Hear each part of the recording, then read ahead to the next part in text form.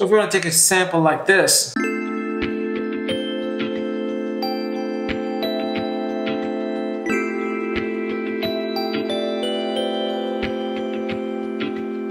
and chop it into a beat like this,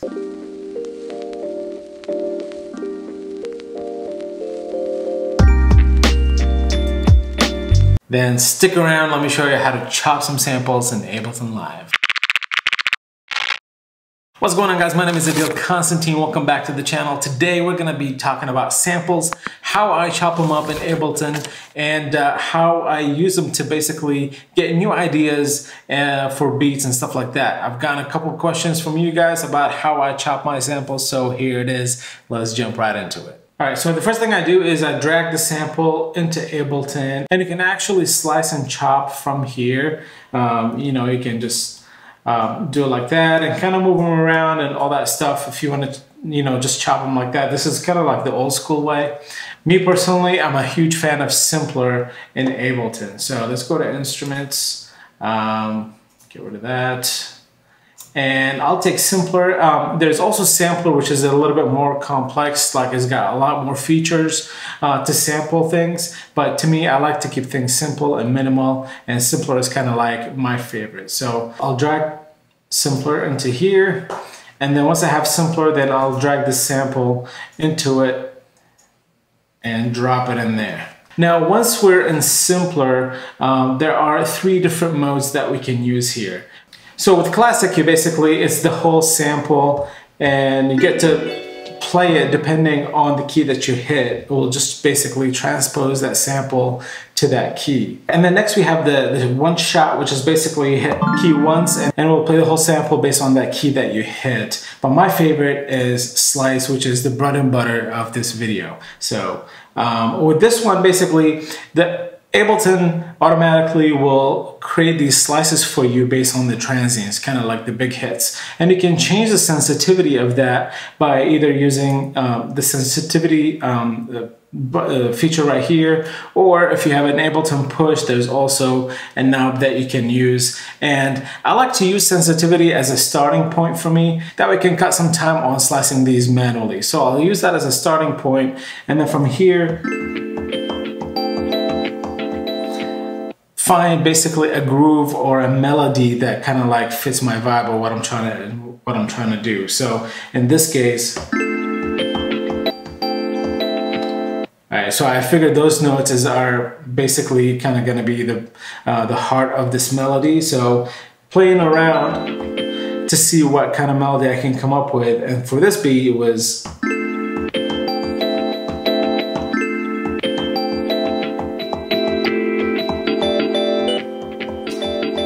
So as you can see right here, this is starting not at a note that I want. And so what I can do is I can actually zoom in on this, and I'll just move this guy to the part that I want to start.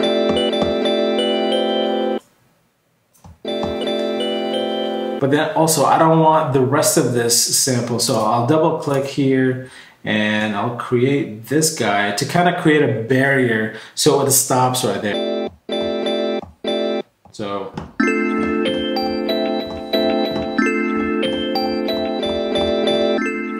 and that's how I kind of came up with that melody for this beat right here. Now, another option where you can do is, let's say you have all these slices, and but you're not going to use all of them. You're only going to use a few of them. And in that case, what you can do is, especially if you're using a push or a launch pad where you have a grid that you're dealing with, you can actually do a right click on here, and then you can select Slice to Drum Rack.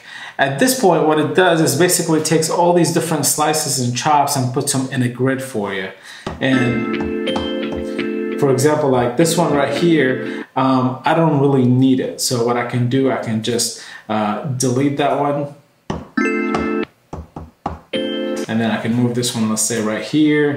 And then the next one that I need, I don't need that one either. So delete. This one I need, I can move that over here. So that way you can arrange basically the positions of these samples, of these chops, I should say, in your grid. And then at that point, it will be a lot easier for playability and for you to, perform the beat or play the beat, with your fingers.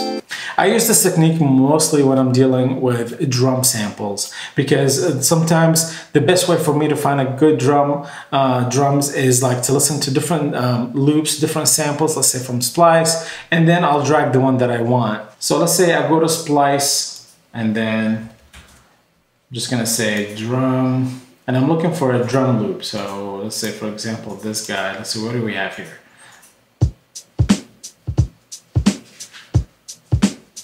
So let's drag this guy down.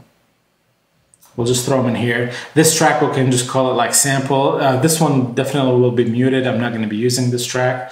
And then now let me go and I'll grab a sampler, throw it in here. I'll drag this drum loop to it. And then I'll go to slices. As you can see, like, it's so sensitive right now. Ableton sliced all this stuff, but because it's a drum beat, like, it's kind of the same, loop kind of just repeating. So what I can do, I can just kind of narrow this down to, let's say, here, for example.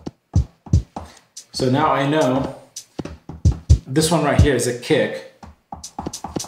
This is kind of like a hi-hat, and here's a snare. So now what I can do is I can slice the drum rack. This one is nothing, so I can delete it. So I can rename this and call it kick, for example. This is nothing, delete. This is a hi-hat.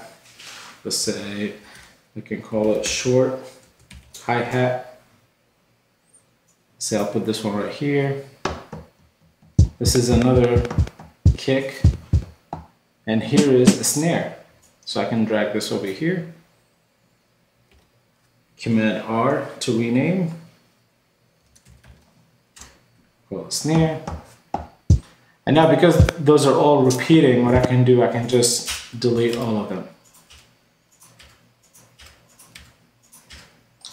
Because all I have is now the kick, the snare, and the short hi-hat, and that's what I need. Let's say that's what I liked about the drum. And then I can just make a beat with those three chops right here.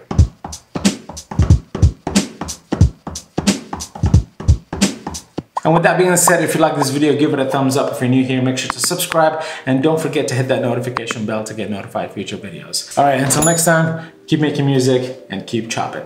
Peace.